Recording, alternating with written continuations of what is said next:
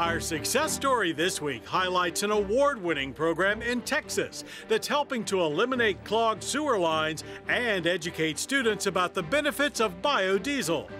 The Cease the Grease program allows residents to discard leftover cooking grease at 21 sites throughout Dallas, including outlying areas like Cedar Valley College in Lancaster.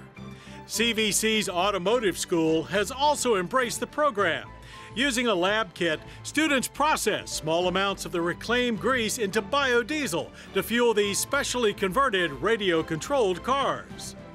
Our goal is to make sure that students have what we call current and relevant experiences so that they are current and they can do what's needed in the workforce. The school now hopes to go beyond RC cars and turn this 1993 Mercedes-Benz 500 SL into a true grease car.